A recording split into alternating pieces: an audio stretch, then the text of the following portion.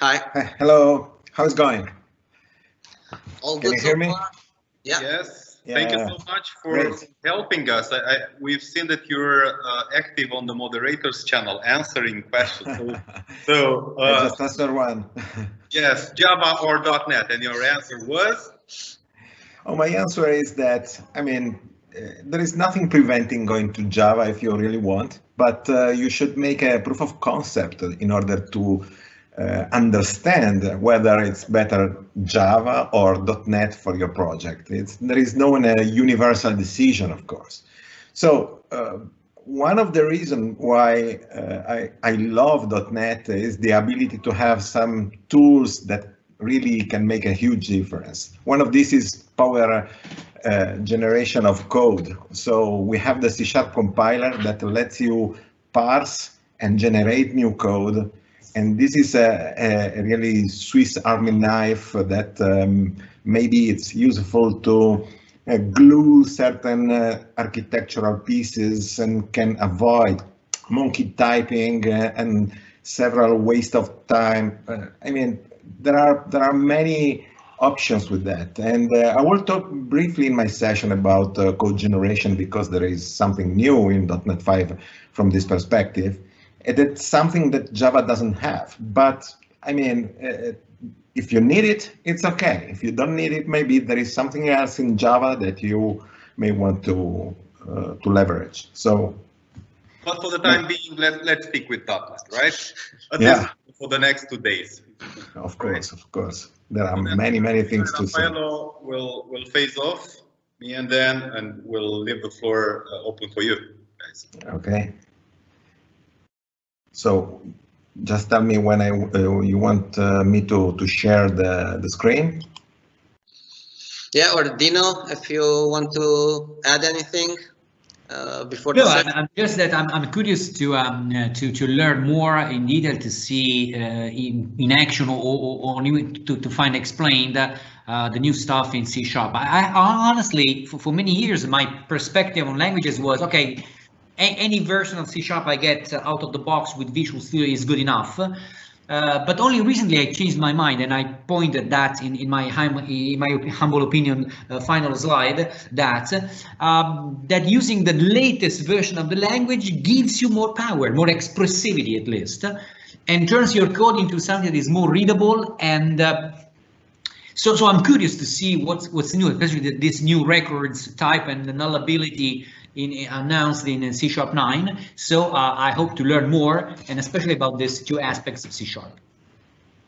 Yeah, and I think Raffaele is the right person to learn this from. Yeah, I remember because I reviewed his book on C#, C#8. So I think we are in very good hands. Thank you, Dino. Raffaele, you have the floor. Okay, I will share my screen. Yeah, it's all yours. Okay, let's go. So,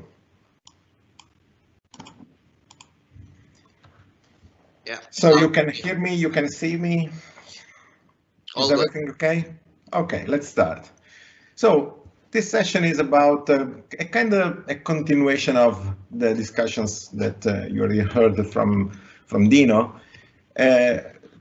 That is very central to make decision to whether adopt .NET 5 or not, or what's happening in this space. So I want to talk about the tools, the powers, the things that you have in .NET 5 and C#9. And so, okay, I know that you maybe already know me, but I'm going to briefly introduce myself. I am Raffaele. I am a software architect. I work with many companies in the context of a consultant. I also drive the software division of my company. And then, I mean, I had several experiences through the industries in many different scenarios. The most recent is manufacturing and financial, but it was fun to work with people in the healthcare and racing with the Formula 1. And it's amazing to see so many different things and problems that can be solved in different ways. And of course, I'm speaker and trainer. You already saw me many times in Code Camp, but through many other countries. And so that I just celebrated my 16th award of the MVP, and it's a long time. I missed the MVP summit. We hope that this moment of the pandemic will end very soon. But let's go on. So first of all, I had the occasion to obtain from my editor this code, this promotional code 25C#, which is a code for a discount that anyone interested in the book can have a good discount on both Amazon and directly on the editors. And thanks to Dino for the forward, and he introduced the book very nicely. I loved this. This book is authored together with good friends, Marius and Kit. We had a good time together in sharing knowledge and discuss the things, the topics, and write down all the content, which is updated to C#8, of course, because I mean, time passes, and in just a few months later, we already have C#9. We will see future updates, who knows. So I will continue from the Dino conversation with .NET 5 very briefly, because he already covered all the topics that are very relevant to understand how to pick the version and what to do, what you can do with .NET in the new release of .NET Core. That is, of course, the unique version that now we have.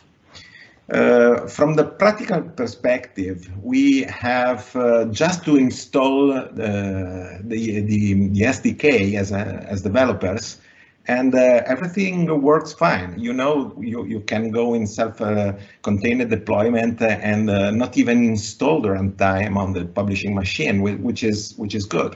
You can go in production without even touching the application. Anything else? Nothing more that going and then copy your application with all the runtime in a single folder, which is a very powerful way to go in production.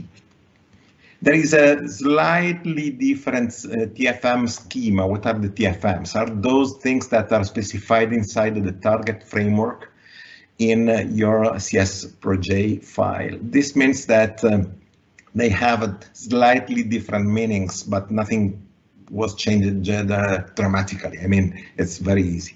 So you remember netcore app, and this is still true for the past version. So for netcore 3.1, for example, you can still use netcore app, which refers to them, and net standard, of course. And we will briefly talk about net standard in a moment. But with .NET 5, they introduced a new way to specify also the operating system and version of the operating system. This is important because we know from Dino that now we have a unified .NET 5 using started merging all the CLRs, the Mono one and the Unity one and so on, the Xamarin initiative, everything in a single core. This unification will complete with .NET 6, but of course we need already to specify which is the version that of the operating system that you want to target in order to correctly use the capabilities that are specific to the operating system. So if you want to use WPF and Windows Form, of course you can. You could already with .NET Core 3.1, and now you just specify -Windows in addition to .NET 5.0 in order to specify to the runtime that you want to leverage that specific capabilities on Windows. We know that WinForm and WPF is not cross-platform because it has huge dependencies on the Windows operating system, of course. And there is an additional things that it's important that you will remember until the end of this session, at least, because by specifying the version of the operating system, the full version, as you see in the second row here, is a way to specify which SDK you want to leverage when you write an application. And this is very important when you want to use the full new API, which is the WinRT API.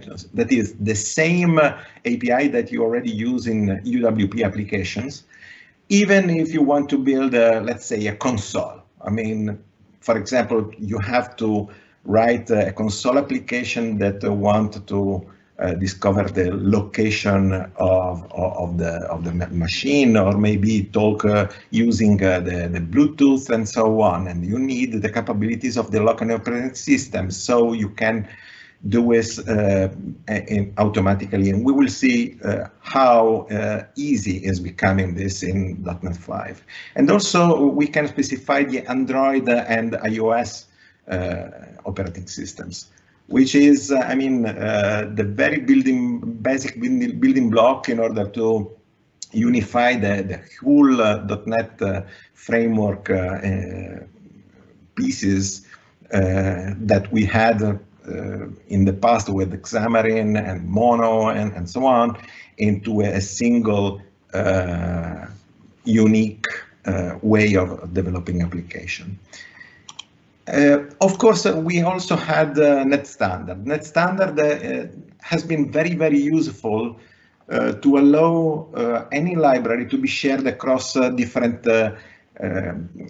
runtimes. And of course, still, it's very useful, because if you want, if you are a library author and you want to share your library with even people that is still targeting Windows Phone, for example, you still have to use Net Standard as the way to create binaries that can be used across the greatest number of platforms. This means that basically, if you are a library author, you want to target the lowest Net Standard version as possible.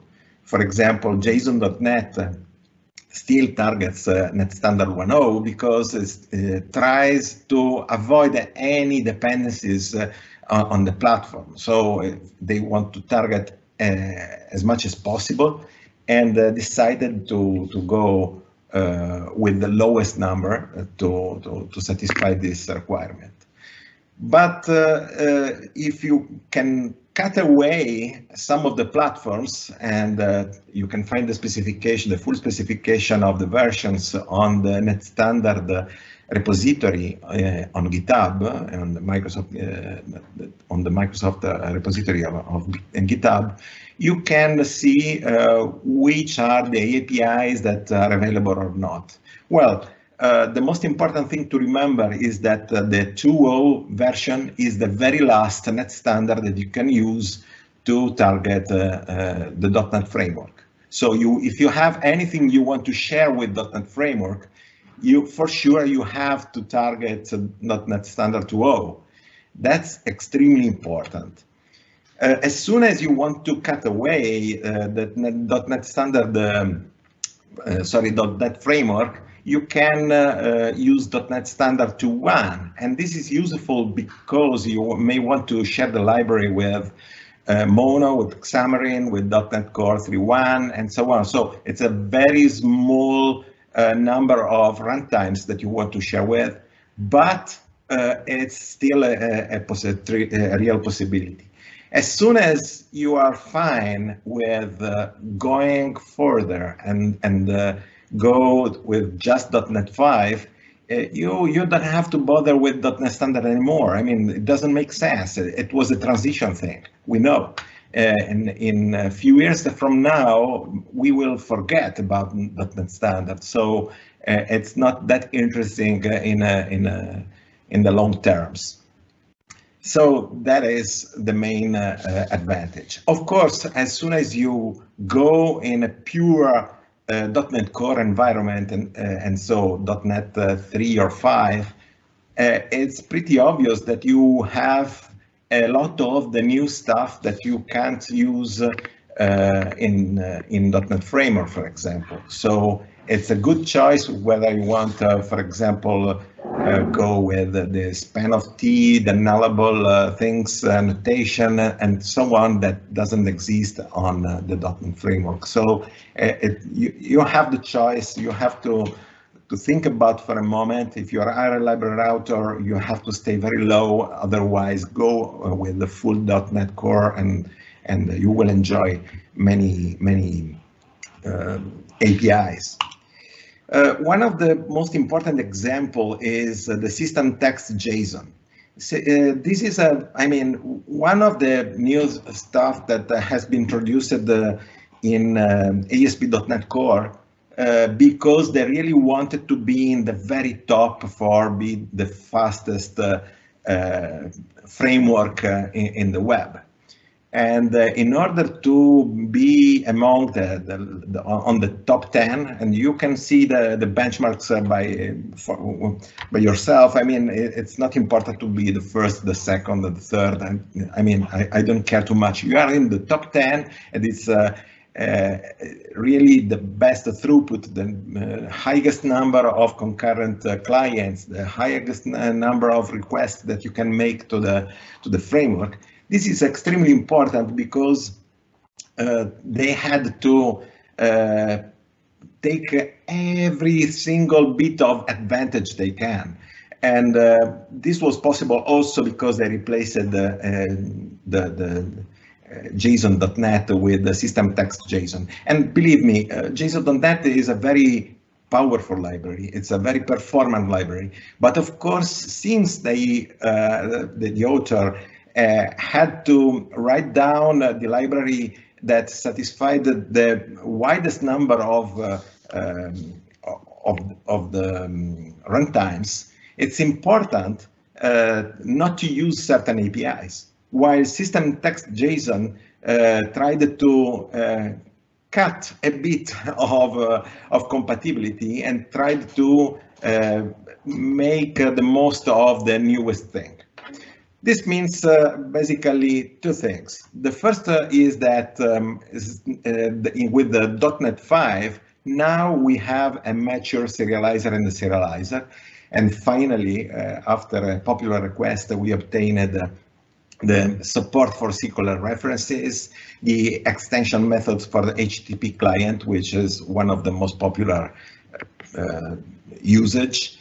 And they are already with the development with the C#9 features, so support for immutable types, the records that we will see in a moment, and also a lot of other good things. So I want to just show you the code that is very important to understand the power of .NET 5 and this library, comparing a list that contains a graph. And this is serialized, so these are the micro benchmark made with benchmark.net, which is a really good library developed from many good friends. .NET Core has this performance profile. So we have JSON.NET and for 50 microseconds against 212. This is a really good difference. But even more, if you compare these numbers with .NET Framework 4.8, you see that there is a big advantage in going to .NET Core. So this is .NET Core 5, okay, it's .NET 5. And it's more performant. Why? Because they could make optimizations that it's very risky to do in .NET Framework, because they risk to make breaking changes, and we don't want to have breaking changes. Of course, .NET Core can live side by side, so if you are not satisfied with this one, you can just modify your global JSON and use a different version of .NET Core. It's more agile, it's easier, and so you cannot do optimization here, but you can make it here, and this is a great result. Conversely, in the serialization, we have even more important performance results, which makes the new library from Microsoft very, very performant. So these are numbers that should tell you that if you have a .NET Framework application and you need performance, that's the way to go. And this new library is just an example of how the entire ecosystem is growing. Let's go now to the language, which is extremely important. The language journey has evolved in many different aspects over the versions. I don't want to go back in the 6, the 5, or even the first version of the language because it would take too much time. But in version 7, that there are 3 versions of the 7.0, 7, 2, 3. So there are different versions of the 7 and the 8. Improved the language in very important scenarios that are extremely important. The first one is making the code more compact, reducing the boilerplate, which is something that is happening more and more often because we need to write important code, not boilerplate. The boilerplate is very useful, but it's tedious and it's boring. And we also want the code to be more readable because when someone new in the team reaches us and start coding, we want him to automatically enter the project without have any effort in not having to read too many comments to understand what is going on there and so on. Also, writing more performant code with imageability, the memory management. In version 7.1.3, we had seen many of them with span of T and memory of T and so on, and constructs to write more robust code that is extremely important. What's new? Let's take a popular problem example. We have a simple class that is called customer. We have a default constructor, which is important for serializers. Then we often have to write this specific constructor in order to populate in a simpler way the properties, but also because this is not possible if you make the properties only get. Why? Because this is an initializer, and this means that basically we have customer is a new customer, and then is like writing customer.id equals 1, 2, 3, 4, and customer.name equals blah, blah, blah, and so on. We don't have a parity between the constructor and the initializer. We want to the immutability maybe, and this is something that has been addressed how. The init-only setters are new type of accessors that allow you to replace the set accessor and establish a shorter lifetime in which you can initialize, when you can initialize the properties. So basically what we have here, we have the ID, name, and address that instead of having a setter or making private the setter, we just have init. So this means that we have a new construction phase, which is limited in time, after which the setter will not more be accessible anymore. This is possible, therefore, initialize the object using the default constructor and with the initializer, because the compiler knows that we are still building the object.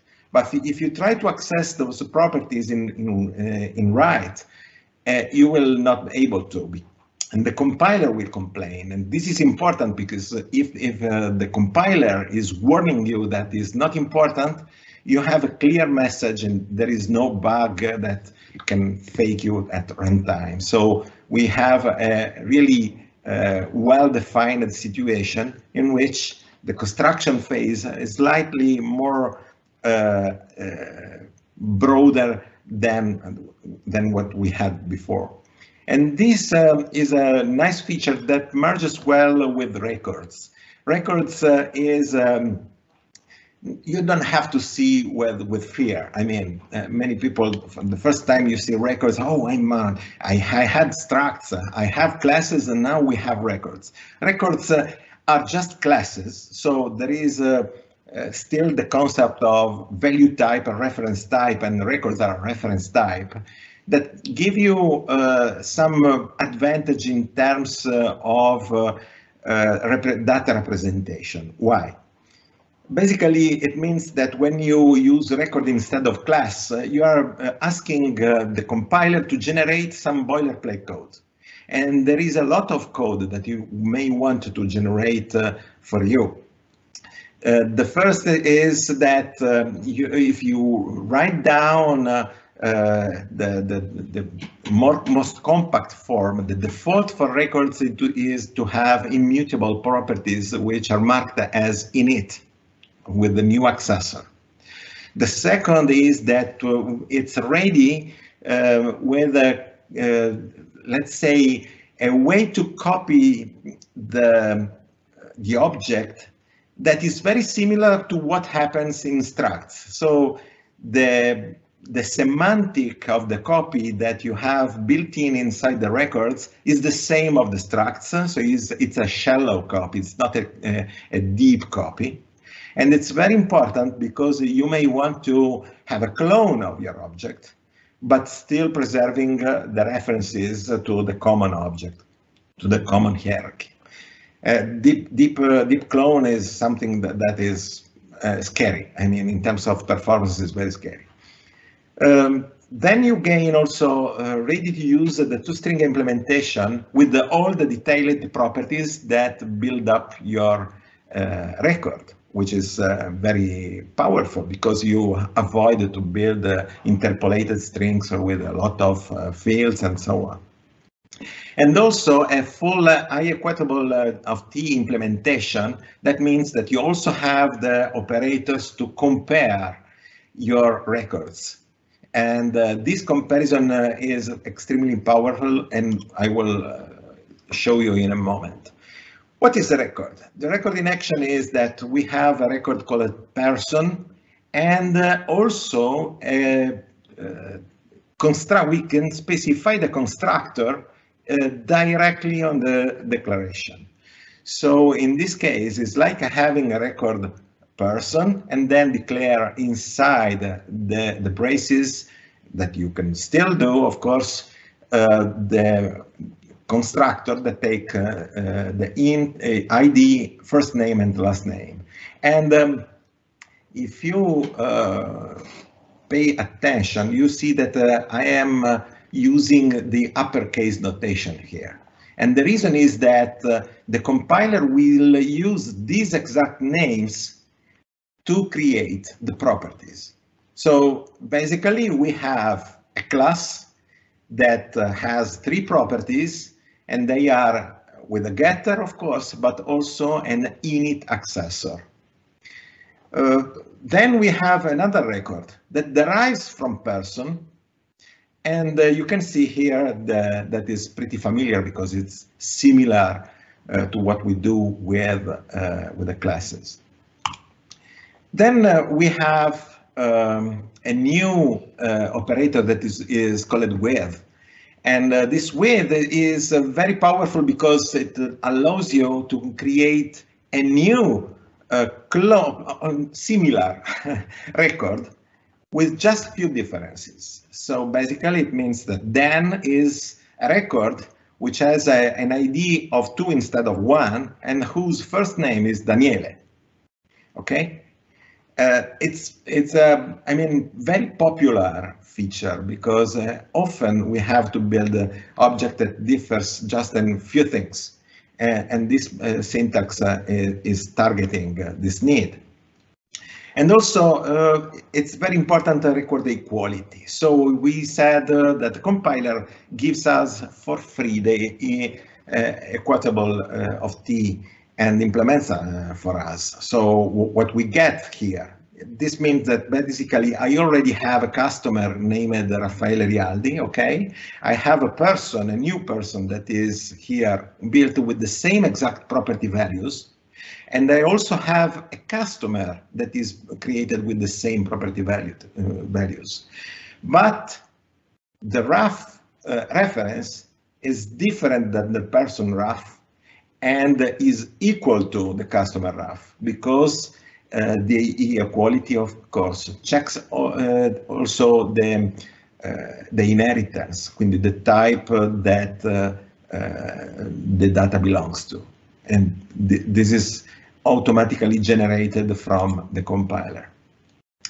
Another feature, and maybe if you have time at the end, I will show also the ILSpy for all the stuff, is the covariant returns. This is something that when I saw, I mean, it's something that has a weird name, because covariance is something that not everybody understands when we first talk about it, but it's definitely something that you expect that happens and works this way. So what is the scenario here?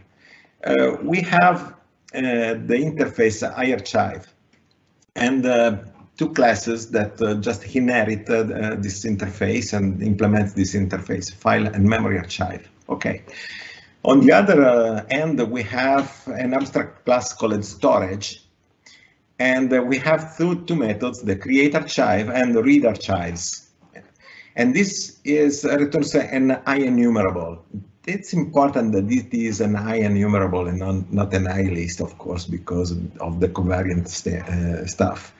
And what I can do now is that I can implement a new storage, a concrete storage, by returning a more specialized, most derived, the most specialized class that is relevant for the file storage. So when I create an archive, I will receive the file archive if I am doing this on the file storage. And the same will happen on the memory archive, of course, where I can specify here memory archive and new memory archive, and IEnumerable memory archive and new list of memory archive. This is extremely powerful. It's something that, if you are familiar with the Roslyn API, the C# compiler, happens very often with because it's basically the reason is that they enforce the immutability of the whole abstract syntax tree. And so if you have immutable types, you may want from an object to create a new instance of an object representing the change that you are making to that object.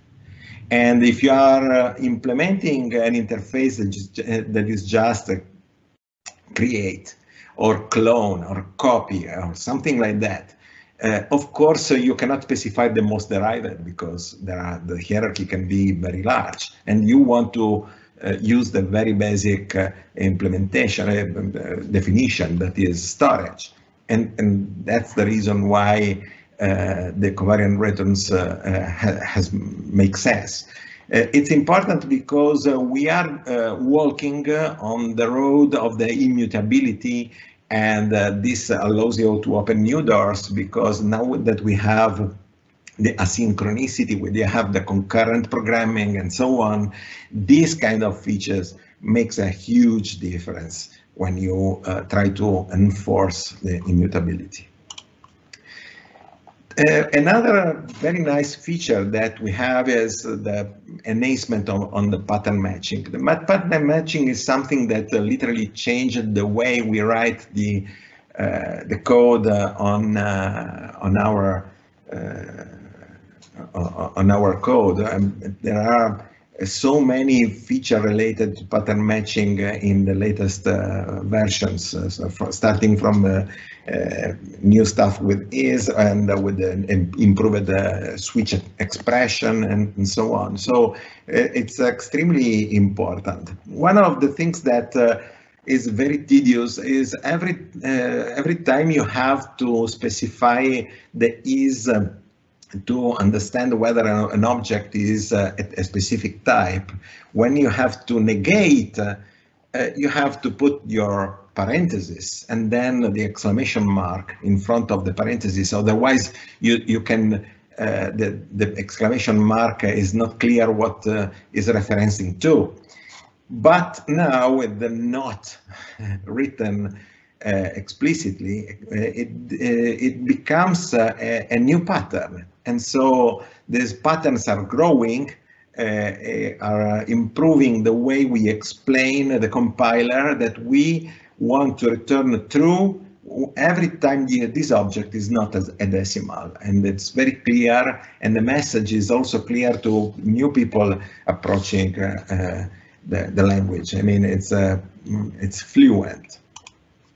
Another pattern that has been added is the AND pattern and the OR pattern. So those patterns basically tells you that you can specify a wide range of things. So we will come to the relational pattern as well that are used here. So greater equal and less than equal. But let's focus for a moment to the and or. The AND pattern has a higher precedence, so you don't have to put the braces, but if you want to, you are free to do, of course. And basically we have these combined relational patterns that very, very easily let you determine whether object is a char that is a letter. Frankly, I don't know how to say differently. And another slightly different way to express this concept is using a switch expression. And we already know from C#8 that we can even avoid completely the braces for the method and specify the arrow.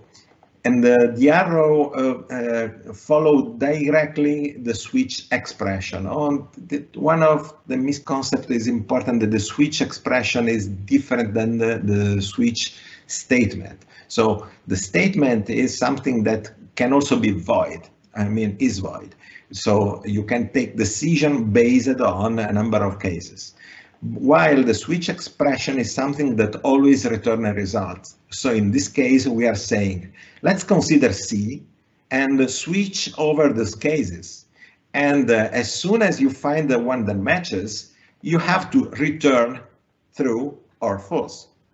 And this means, is C a letter between A and Z lowercase? Okay, let's return true. Or is uppercase? Let's return true. And the discard character, that is something that is I don't care, whatever it is, it means that the real meaning is I don't care of the value, means that you have to return false. And that is basically the same that the default for the classical switch that we already know. And so you have quite a new important relational patterns that greater and lower than equal that are very powerful as well. I mean, you can use it with all the basic types, so all the predefined types that you have in C#. But I warn you that it doesn't work, at least at the moment, we will see in the future, with the operators that has been defined on our custom objects. So even if you define the operators on your class or on your structs, let's say with the point structure and so on, these relation patterns doesn't work with them at the moment. I don't know if they are planning this. And by the way, if you want to follow very closely the discussions and so on, you can. I mean, on the GitHub repository, there is the C#lang repository is open to anyone. You can make proposals, you can ask questions, you can see what happens. You can just subscribe the entire repository and receive notification as soon as someone is posting or asking something. And by the way, there is no code there. It's just a design architectural language architectural thing. So it's not something that you will see the compiler stuff. The compiler stuff is on the .NET Roslyn repository. Is open source, of course, as anything else, and is a different thing. So let's see now another important feature that has been added to this wave of the framework. Of course, if you are going to try these things at home, you can, of course, there is no danger, but be advised that from time to time there are small bugs, a few features that has to be still finished and so on. For example, in RC1, there is a problem with the covariant returns. So this feature, if you have this feature in your assembly and you are trying to use reflection, getting all the types in your assembly, you will receive an error. And this is not, I mean, it's undesirable, of course. They have broken reflection. It's a runtime bug.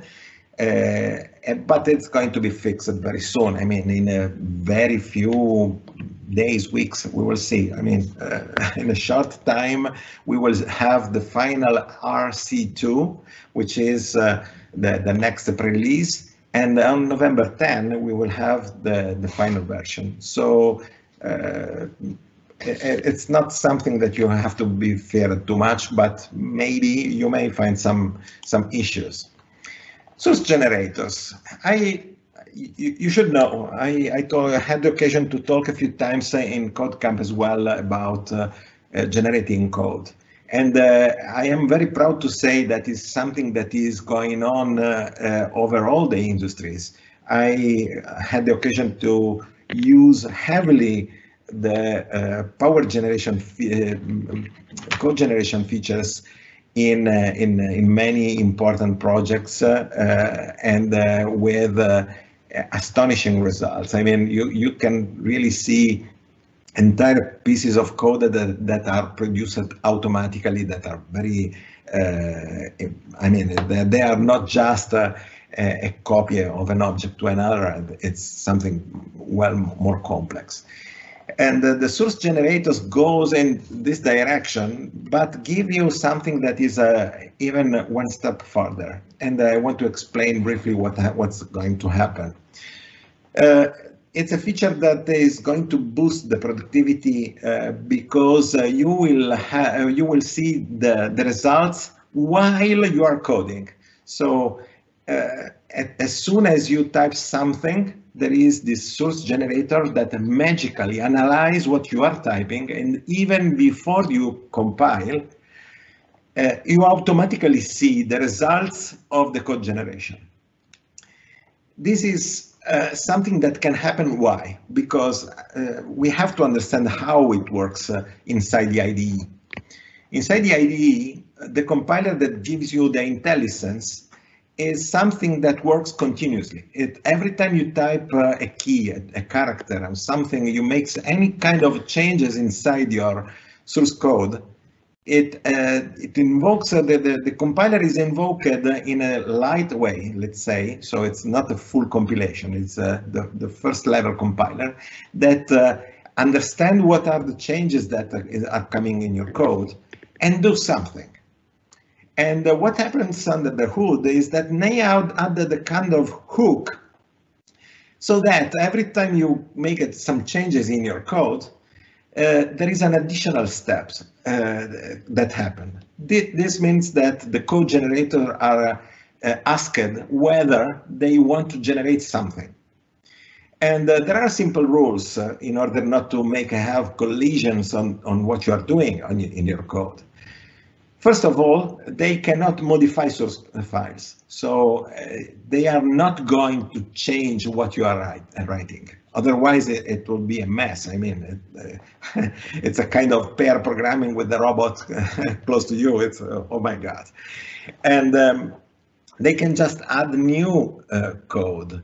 This means that, for example, if you want to have something generated in the class that you are writing, you have to declare that the class is partial, because you and the robot and Roslyn can work on different units of files and can go on in parallel, which is astonishing.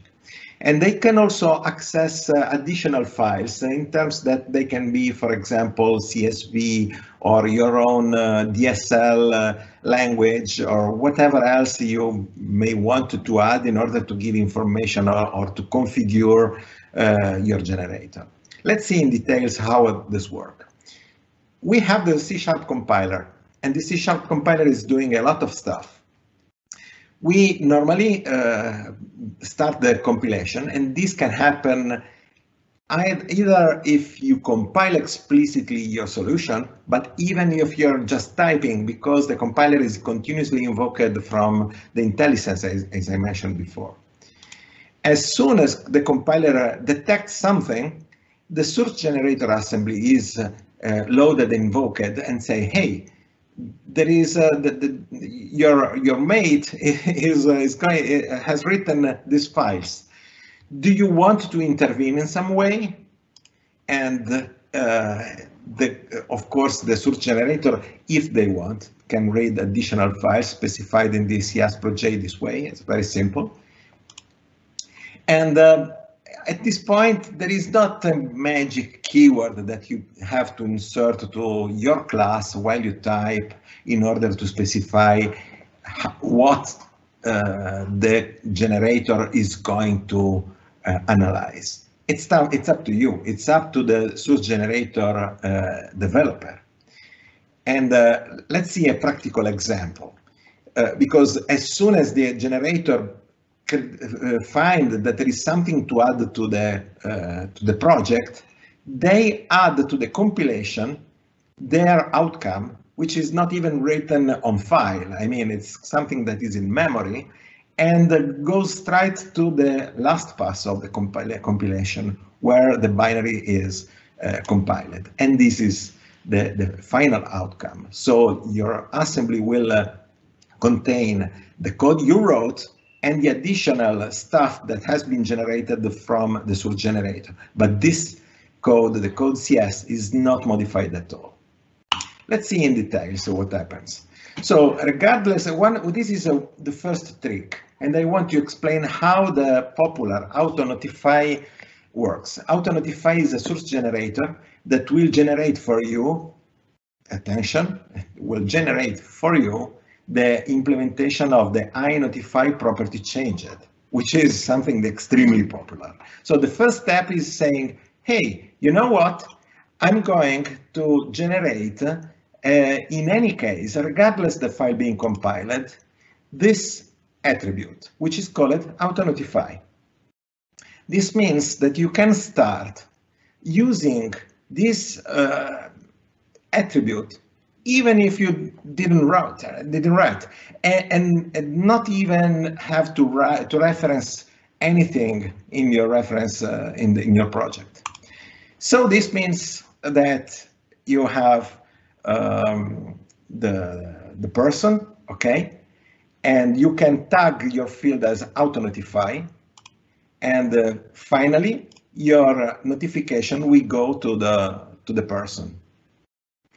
And this is what is generated automatically for you. And this is astonishing. I mean, it's something unbelievable. The binary is finally made, and we are done. Let me see if I can go straight to another final thing. Let me see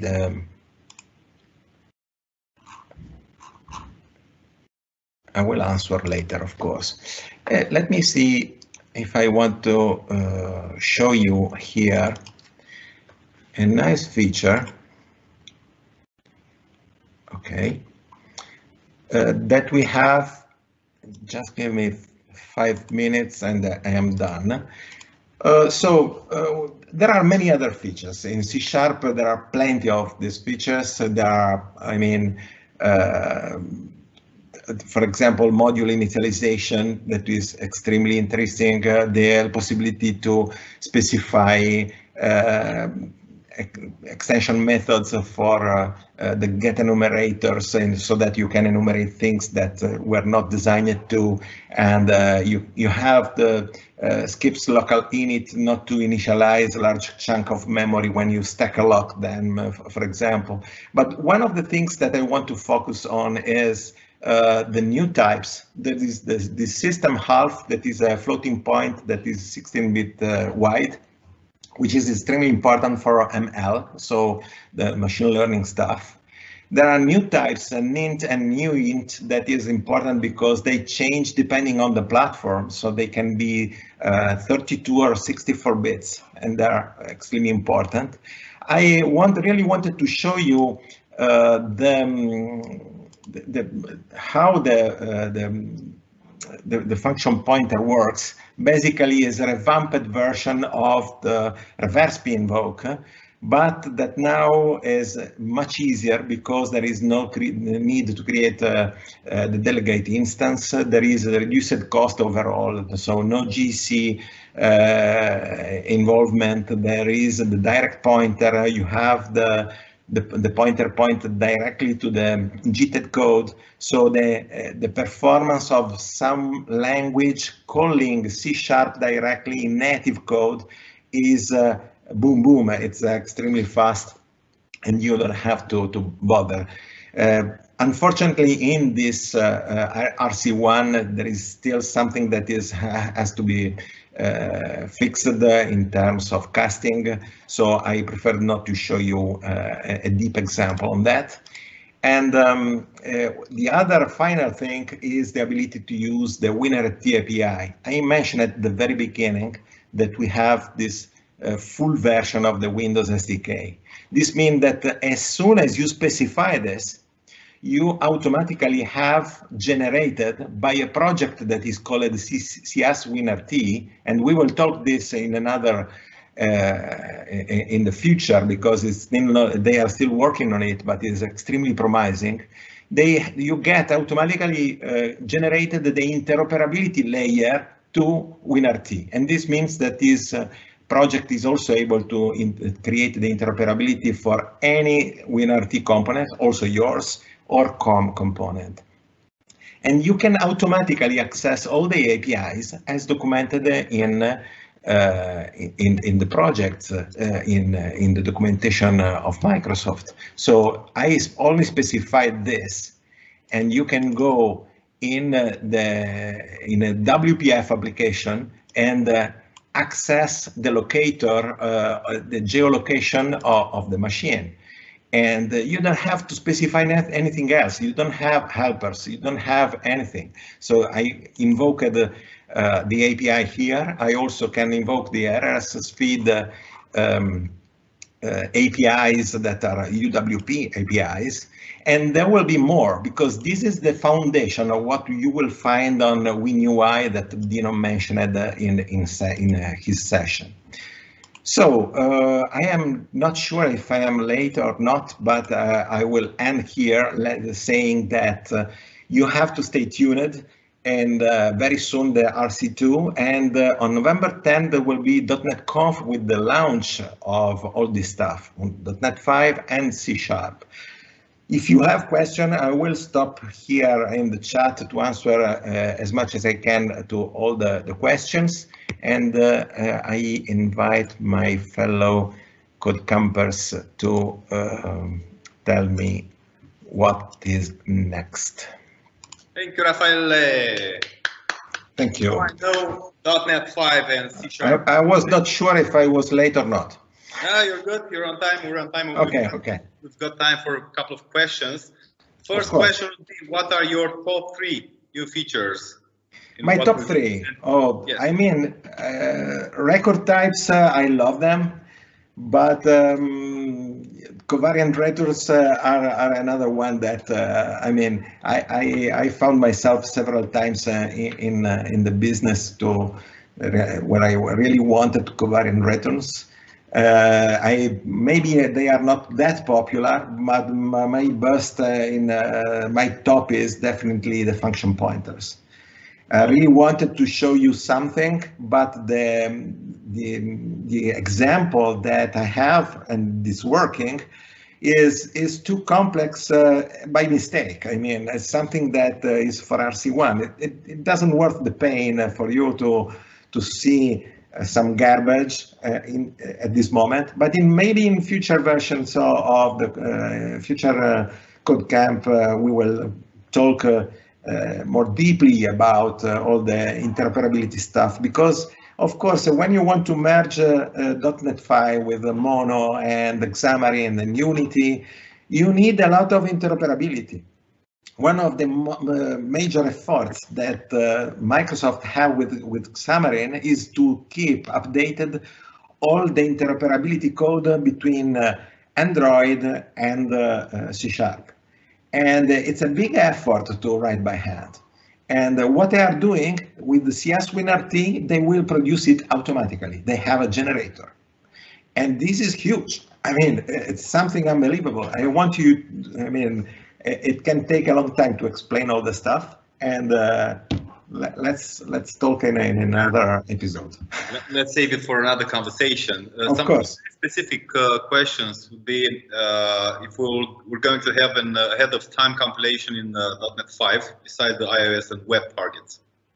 Well, I went deep dive in ahead of time compilation because you also have the tired compilation. And there is much to say about it, but it was in .NET 3, so this is the reason why neither me or Dino talked in depth about that. The tired compilation is something that can intervene in compensating the parts that cannot be compiled fully ahead of time. There is a huge difference between ahead of time and gen. And gen is something that have to generate that is very tied to the machine where the generation is being created. While the ahead of time is something that must work even on other machines. So it cannot take a specific decision. And since there are some behaviors like generics and so on that must be delayed at runtime, there is this combination of saying, okay, let's use ahead of time to make it faster as much as we can, and then let's let the jitter intervene to compensate those small parts that it will be too bad to make it without with a precision indication on of the machine where the code runs. And here is where tired compilation occurs. If later they see that a portion of the generated code can be furtherly optimized and is executed more than 10 times, the tired compilation recompiles again that small portion that is just a method, for example, and give you the pointer to the new optimized method. This means that you have the benefit to having fast booting your application. So you see immediately that is faster in comparison to the jitter. But after 10 times that the method is executed, it is a good candidate to be recompiled and also can still improve. And this complex is pretty complex, and I mean we can discuss it in details, but it takes a long more time. All right, I see Dino is still with us. Dino, did you want to mention any final thoughts or? No, I mean one more final comment, just to say it's so fun when years ago, I just ran into a sentence about the Zen of architecture, saying that the young architect sees many options, the older architect is just one option. So this brought to mind back as I heard the top 3. of Raffaele, which are nearly exactly the same as mine. So it means that either we have the same age or older, both, or essentially, yeah, when things are good, they are good to everyone. Yeah, that's it. That's my comment. Okay. So, and with that, we're going to thank you both. Thank you, Raffaele. Thank you, Dino. You're welcome. Pleasure to have you with us. Looking forward to meet you in Iași or Cluj or Timișoara or Bucharest next time.